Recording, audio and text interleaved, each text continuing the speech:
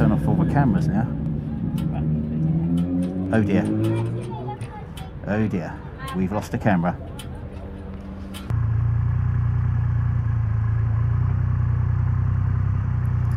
Yes, look at this. Learner driver in front. Caution, you are on camera. Actually, you're on around about 3 of my cameras at the moment. Oh dear. Here we go. Very slowly. Ah, oh, thank God she's turning left.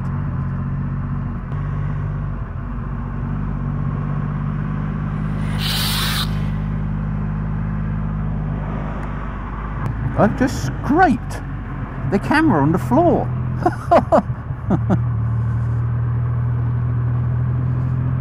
Didn't realise it was quite that low. Oh dear, I shall have to slightly adjust that and try again. Welcome back, my friends, to the show that never ends. We're so glad you could attend. Step inside, as Emerson, Lake and Palmer used to say. And where are we off to today? Well, I think we're going to go off for a little jolly off over to Harwich. It's a coastal port in the northeast of Essex, opposite Felixstowe, which is the biggest container port in England. So there's a few boats there. And I wanted to sort of talk about today. It's not a problem. It's a very first world problem, in fact. Why do you need another bike? Well, you don't need another bike. It's this. Oh God, I've got a bike, but I feel like I need another one. I need 2 bikes, 3 bikes. I don't need 2 bikes. I've already got one. It's a very good one. What do I need another one for? I don't know. Anyways, I came back to biking about this time last year, which was June, and I looked around and thinking about what should I actually buy, and I was in 2 minds as to whether go and get a sort of vintage bike, something from my sort of youth, and that would be something from the sort of late 70s. Like a Z900, CBX, KH250 or KH750, Kawasaki and Suzuki Kettle, the GT750, all those sort of things. I'd seen people riding around them and I thought, oh my God, that used to remind me of how I used to lust after these bikes when I was a kid. Well, not a kid, I was a teenager, and I couldn't afford anything like that. It was just way out of my price range. So anyway, I was looking around and I saw the Triumph Rocket, and I hadn't seen one of these before. Bearing in mind I'd been out biking for about 20 years. So the last bikes I'd had were a Hayabusa and a TL1000. That was 1999/2000. And I'd sort of given up biking then, but decided to come back again. So I was thinking, well, what do I do? Should I go for a sort of another Hayabusa? Or do I go for a newer bike? And sort of looking around, I realised that I really wanted a newer bike, because there's a lot of things that have happened in the last 20 years, and compared to the 1970s, a hell of a lot of things have happened in the last 40 years. Bikes have just become so much more competent. They're very much faster, very much more powerful, handle much better. They've got all the electronics for safety features, ABS, anti-lock brakes, cornering ABS, traction control, you name it, they've got it on there to aid you, especially when you've got something big and powerful, which this is. It needs sometimes a little bit of an extra hand to sort of hold you when you go a little bit leery. But so there we are, and I thought, right, yes. So I'd sort of saw the Triumph Rocket, and I thought, the R, I like the R in red. That's the one I want to go for. So hunted around and couldn't find one. Every one I went up for, it's sold. Oh, sorry, mate, it's sold 2 days ago. We haven't taken the advert there yet. Oh, sorry, it's sold this morning. Christ. So I went off to my local dealership, and they had a black one in stock, and it was a cancelled order. And I thought, oh, I didn't really want a black bike. But seeing as it's going to be the only rocket that I might be able to lay my hands on easily for the next few months, because obviously this is the middle of COVID, and as we were sort of getting into sort of lockdown period, everything was just becoming extremely difficult to get hold of. So I thought, yeah, I'll take it. So I bought it and started riding last July the 11th actually, was the first day out on it. Anyways, I decided that I didn't really want a black bike, and I'd got a black bike, so I had to do something about that. So over the winter time I decided I was going to change the colour, and in the end I settled on this white pearlescent colour, and with the red seat, just because I like it and it stands out. And the amount of people that say, wow, that bike looks great, and the funny thing is, they think it's a stock bike. They think it's a normal Triumph Rocket, and it's a factory edition that just so happens to be white. But they haven't seen a white one before, they've only seen black ones. Well, I'm afraid it's not a stock one, it's very unstock. But apart from that, here I am, now on my new bike, and everything's going swimmingly. Got into the swing of the things now with it, how it handles. And then I started thinking, do you know, I would like another bike.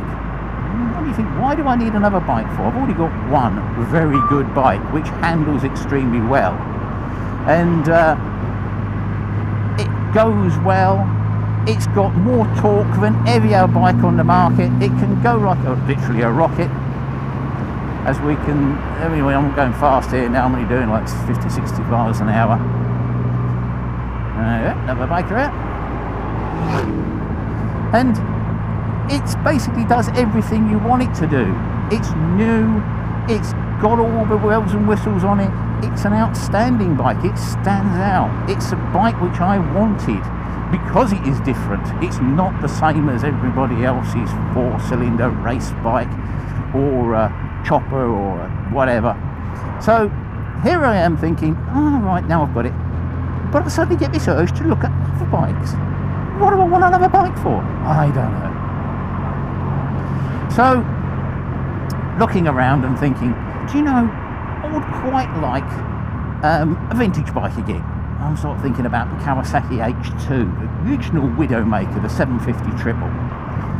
And then seeing the prices of them around about £16,000 to £20,000, really expensive.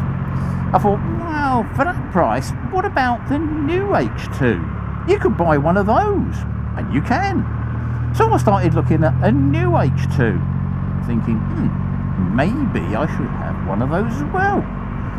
And then I sort of thought, well, trouble is, that's a very, very fast bike, and I don't drive like a maniac. I'm not a fast rider. So is it really worth getting something which goes so fast and then just to poodle around on it? I mean, this is bad enough. Here it is, I've got a bike that, I mean, this accelerates 0 to 60 in just over 2.7 seconds. The quarter mile in 10.5 seconds, given the ideal conditions, of course. But do you need an H2? No, you don't. It was purely just to sort of say, yeah, I'd like an H2. It's the fastest bike, blah, blah, blah. Then I sort of talked myself out of that one. I thought, good. When after I got this one sprayed, I realised, yes, this looks for bollocks. This is what I wanted. And then it sort of starts again. You get this little gnawing thing in the back of your head thinking, what about something else then? And at the moment, I sort of have seemed to have sort of drifted into sort of V-twin territory. And I don't want a Harley. No, I don't want one of those. I'm not a Harley guy. Although I like the sound of them, and I've been watching them at the local bike meets and thinking, yeah, that's quite interesting. I quite like the V-Rod, but I'm not a keen supporter of sort of Harley's excessive pricing, and then having to buy all the mods on it and everything else, and also what seems to be something about slightly unreliable. Thinking, well, it should be better than what people are saying. So I'm thinking, okay then, what about something else? And then someone suggested, I was talking to a guy and he said, oh, I've got a Yamaha Raider. And I thought, Yamaha Raider, what's that? He says it's a 1900. And I thought, oh, I've never heard of one of those. So I looked up Yamaha Raider, and it's a big V-twin. So I thought, that might be something to look at then.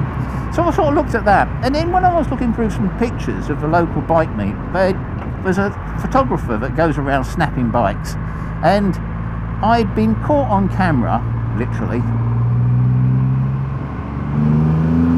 Let's get past this guy here. And there's loads of other bikes, and one of them I saw which I quite liked, and it turned out to be a Suzuki Intruder 1500. So I thought, oh, that's interesting. That looks quite interesting. And then I realised there's an 1800 version of it. And I thought, I like the look of that. I just like the look of the thing. Sort of watch it on YouTube, and the sound of it, a bit more into about the engine. It's a really sort of quite a well-engineered piece of engineering, that is, that engine. So I thought, that's good. I like that. So now I'm sort of thinking, should I get a Suzuki Intruder? And they're reasonably cheap. You can get them for around about sort of £6,000-7,000, but that's like a 12, 13-year-old bike. And yet, you can, for another few £1,000s, you can buy one which is just a few years old. So I'm thinking, well, do I need to sort of get an older one when I can get a nearly newer one? So I'm sort of looking around at that at the moment, and I do sort of quite like the idea of that. It's a big bike, it's slightly heavier than this, it's slightly longer than this, it's different, there's not many around, and I do quite like them with all the chrome on there. Another one of the reasons why I did bring this back to this is one of the guys I meet at the local bike meets has got a Honda Rune, and these things are very rare. There's only 1,500 of them were ever made, and so they're a very rare bike, and in this country there's probably only around about 20 or so, and he's got one of them, and this one is a maroon bike, and it's an amazing looking machine. If you see one on the Rune, it's fully chromed up, and you think, my God, look at that. The thing looks like a custom bike, and it isn't. It's stock. It's out of the factory like that. So I thought, wow, that's a nice bike, and there are some available. There's two for sale. They're both over £20,000. One was 22,000, another one was nearly 25,000. So I thought, yep, that's a nice bike, but it's going to be a 2004. It's going to be very expensive, and I'm thinking, do I really need to go that far? Honestly, no, I don't. So I thought, yeah, let's look at this a bit sort of maybe around the sort of like the Suzuki Intruder or the Yamaha Raider. So we've got a reliable Japanese bike. I know people say, oh, it hasn't got the heart and soul of a Harley. Does that really make that much of a difference? So this is my dilemma. Do you go and buy another bike? The problem I've got there is that if I have two bikes, then I think, well, I don't get a great deal of time to ride one. Now I'm going to be having two. Which one do I take out? Do I take one alternately? Do I take one because I fancy one or the other one? First world problems. They really are. They really are first world problems. So this is the sort of situation I'm sort of finding myself in. A completely made up problem which doesn't really affect anybody else, and it's only in my mind that I should have a second bike. Oh dear. But I tell you, it is really first world problem. So have you found yourself in a similar sort of situation where you've got one bike and it does everything you need, and there's no reason on earth to actually want another one, and then you're thinking, do you know, I really would like a second bike, and I suppose then you end up with a third bike. So this all comes about from really sort of, I don't know, trying to get back to your childhood days or your youth 40 years ago. That's when you were a youth and you were out on your mopeds and you lusted after those 250s and 500s and 750s, and God forbid a CBX 1000. My God, it's the be all and end all.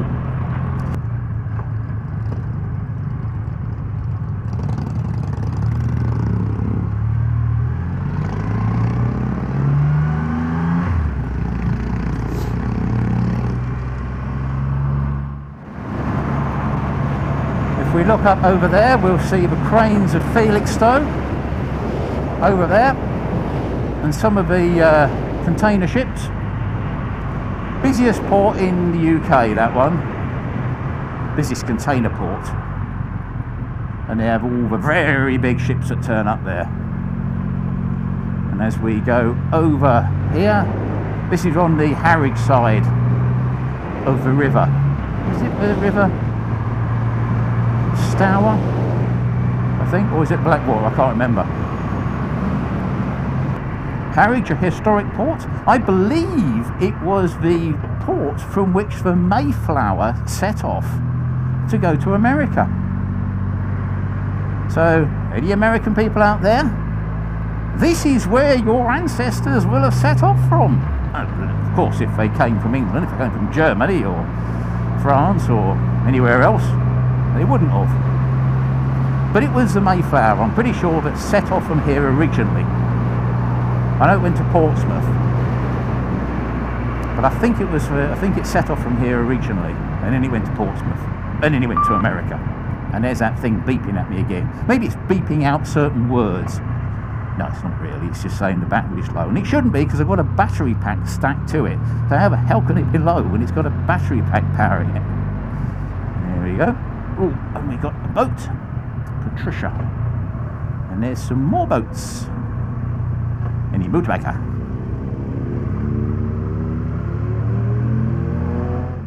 Boat again.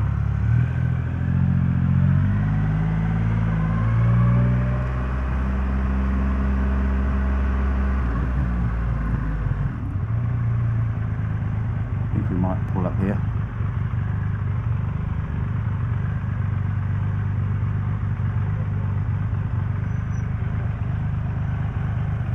A few bikers here.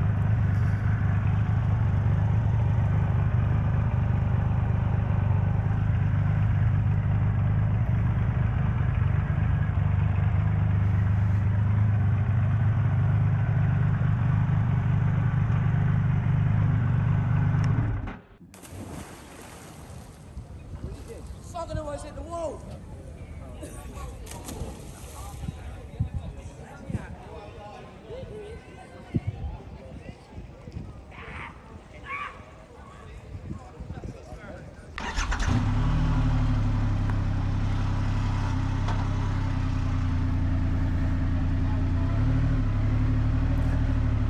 Have fun. See you later.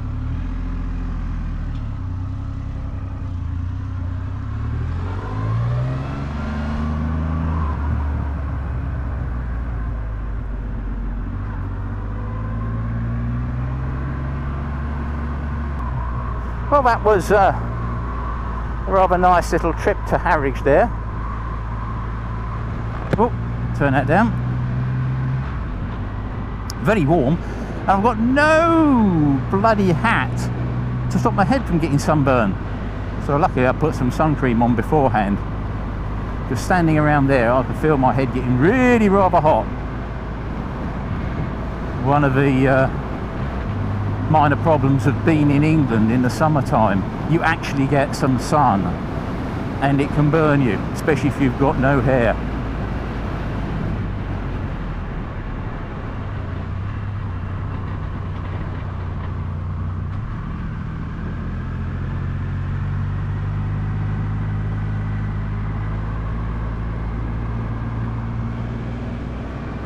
So anyway, here we are, back on the way back.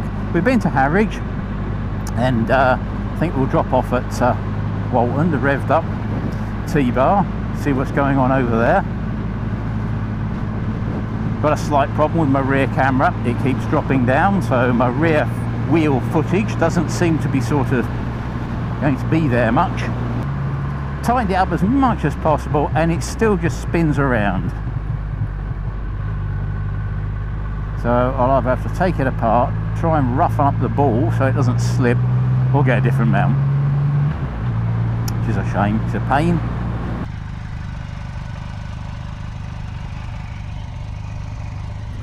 God knows. That's a pain in the backside.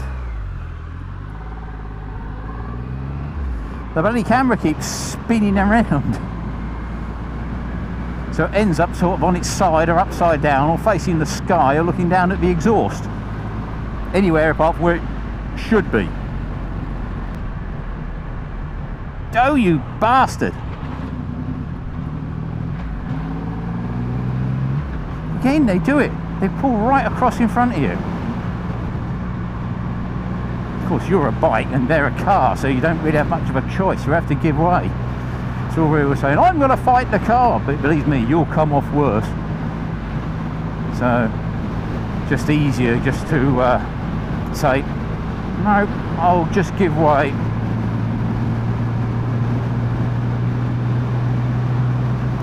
That's the only problem about hammering around these smaller roads, or this is not bad, this one, but the smaller country lanes, is you never know when someone's going to be coming around the corner on the other side of a damn road. And if you're going fast around there, you ain't necessarily got time to brake in time.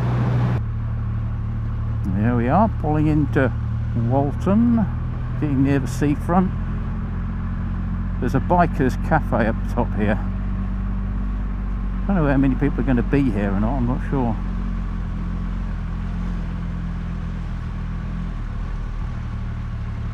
There's a couple of bikes.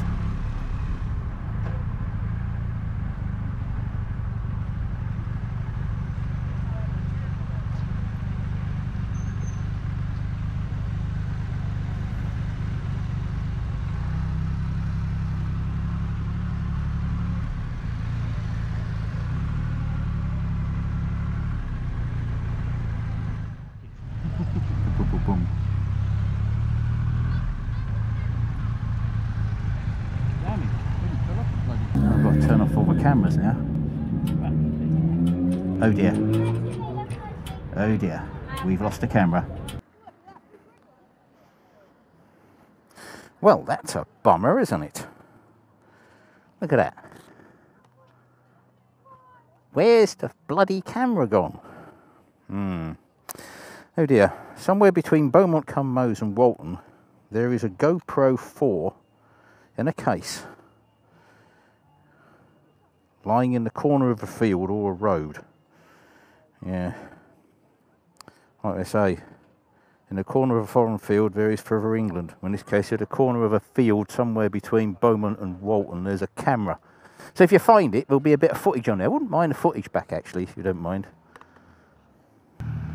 So there was a slightly more eventful approach into Walton than I really wanted. But it was an old camera. I've had it about 6-7 years. Alas, poor GoPro. We know it well. So, until the next time, goodbye, ladies and gentlemen.